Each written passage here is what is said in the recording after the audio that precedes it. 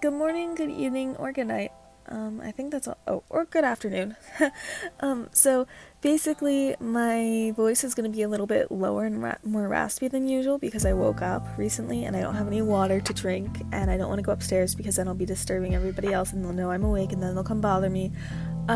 So that's the deal. I hope you guys don't mind. I don't think you really should, but yeah. There's a little note before we get started.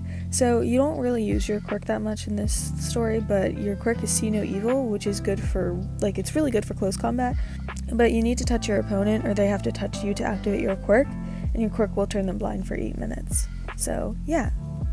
Also, this is in first person, so I'm sorry if you don't like that. I'm really sorry if you don't like it, though. But I feel like it's pretty similar anyways. Alright, let's get started. I'm dragging this on. Flames. I see raging flames surrounding the building near me. I can't breathe. There's so much smoke. I was just in front of the USJ entrance. How did I get all the way into this disaster zone? Am I all alone? In a panic state, I jolt up and start sprinting to find someone. Where are the others? Are they okay? What if something bad happened to them? What if they get hurt? What if I get hurt? What if I never see Ojiro again? I haven't confessed to him. I take a small breath, trying not to inhale too much smoke. I can't let my emotions get the better of me, and so I try to stay calm. Aizawa-sensei was calm when the villains all appeared. At least he looked calm on the outside, so I must be too. To be a great hero, you must always be level-minded. Where are you running to, Runt? I hear a raspy voice, and I'm suddenly surrounded by a tornado of flames. Boss said we could have some fun with you hero wannabes, so be my playmate, he says with a devilish grin across his face. He takes his hand and gently caresses my face. Looking right into his eyes, I grin. He gave me a confused look before all of his sight left him. He starts frantically punching the air in front of him furiously. I've made a distance between us, enough so that way I could still see his reaction for the first minute of being blind. But now I must hurry. I only have 7 minutes before he gains his vision back. I want to tie him to us, that way he won't be able to harm anybody else, but I have no rope around. I have to think quick. I could render him immobile. I did take self-defense lessons when I was younger, thanks to my old man being such a worrywart. I'll have to knock him out. Quickly I made use of my skills, and he's on the ground. Listener 1, Villain 0. I snickered.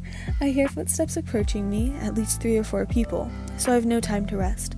Quickly I start running. I look back to see how far they are. I notice a familiar monkey-looking boy that I so deeply admired. He was slapping his tail against the ground, giving him air and thrusting him forward. He attacks one of the villains as he heads my way, knocking the villain unconscious. As quick as I could blink, Ojiro was near me, and I was also in the air within a second, being thrusted by the tail of Ojiro. I became flustered thinking about Ojiro, swiftly taking out the villain and moving on and always thinking ahead. He's going to be an amazing hero. A dust of pink crosses my cheeks.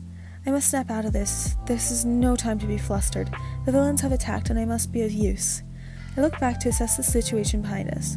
4 villains in the pursuit of us.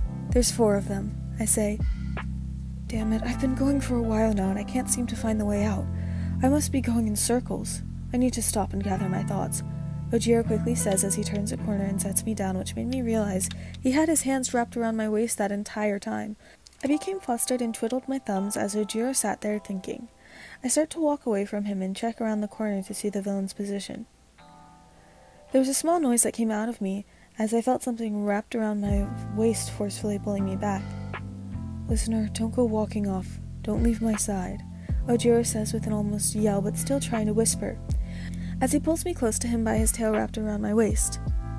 As I am right next to him, he looks over and presses his forehead against mine. All this happens as I hang there in the air, my crusher's tail wrapped so gently around me and a thick red plastered across my face. Okay, Ojiro-kun, I stuttered. I looked at Ojiro so intently as he is trying to figure out what to do next. Would now be a good time to tell him? Ojiro-kun, I have something to tell you, I finally said. What is it, listener? He says while keeping his eyes on the corner nearby to make sure no one will approach them.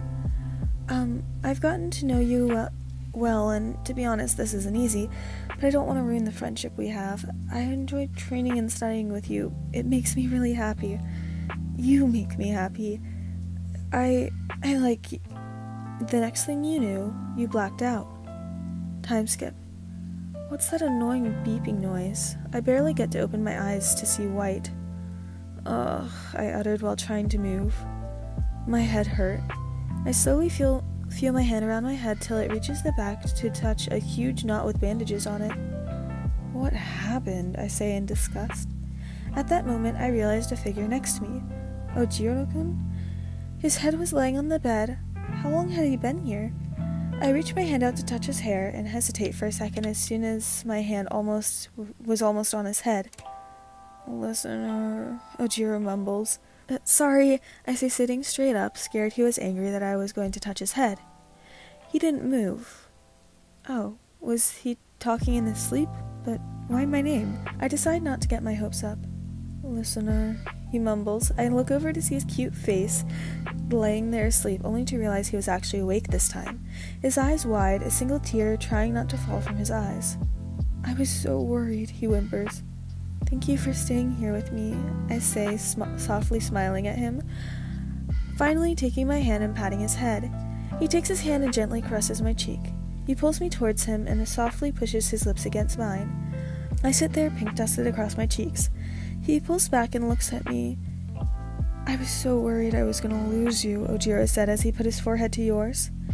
I love you, listener. Please don't leave my side.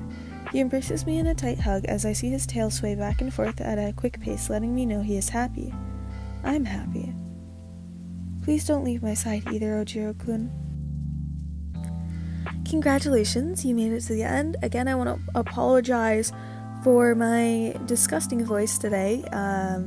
Whenever I wake up in the morning, it just sounds so this is the last request that I had, so if you want to request a specific character or a fanfic in the comments, feel free. I will be getting to that. I might do a personal video or one that I wanted to do, but I will definitely get to it within a day or two. Yeah, that's it. I hope you enjoyed. Bye-bye!